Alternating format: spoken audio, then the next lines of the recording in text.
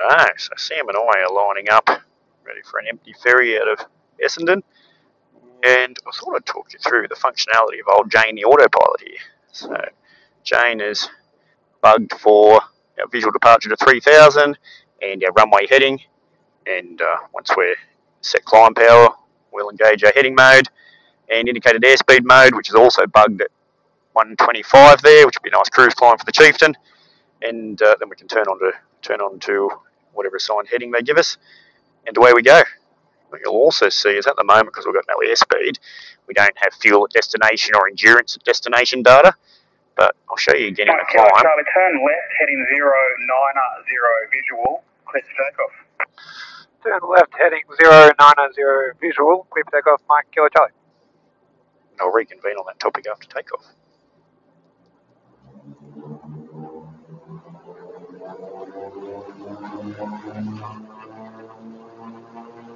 Steady, stable, off the brakes.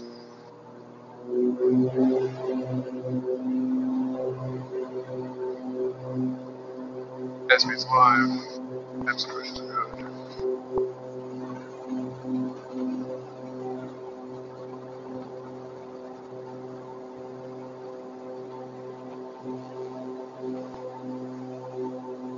At the brakes. Up.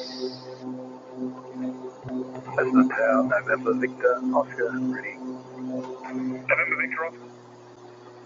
Heading mode, there we go, heading mode, Indicated airspeed mode. speed mode, and what I was saying before, the tower man brutally gave us clearance to take off. As you can see there, that at the moment we're in climb, we've got zero endurance left at destination and also zero fuel remaining at destination. That's because we're in climb now at about 360 litres an hour fuel burn, and we've got 400 miles to go. So I'll get the camera out again as we level off and show you how the fuel at destination will actually increase from zero back to our intended reserve. I'm 4,000, Mike, Kilo Charlie. We'll have a look at that once we level off in cruise. 12375, g'day. 12375, Mike, Kilo Charlie, g'day.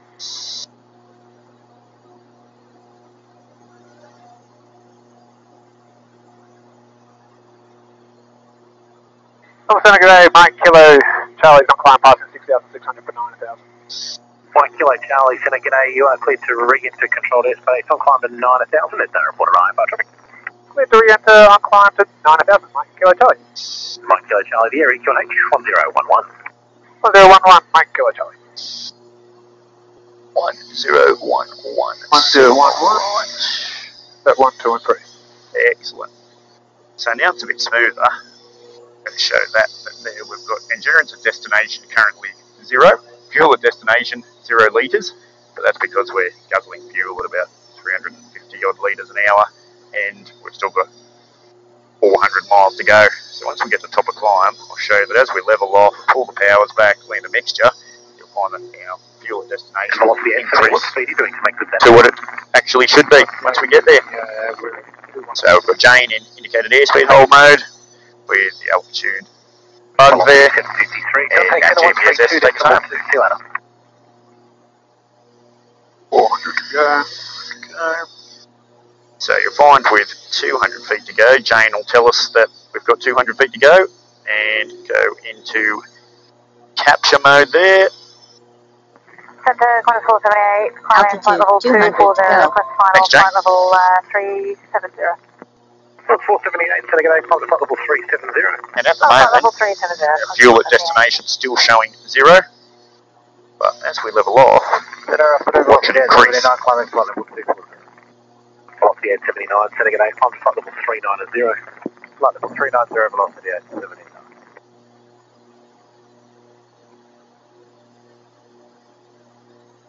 Altitude. So basically we let it go just over the hump and build up a little bit of speed before we set the powers, which Qantas 475, descent to 9,000, QNH Melbourne 1013.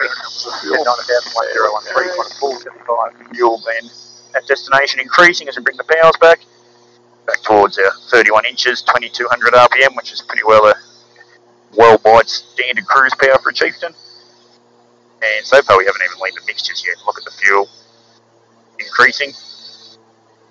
And then once we lean the mixtures, we'll find that we've got a couple of 100 litres, about an hour and a half fuel remaining at the destination.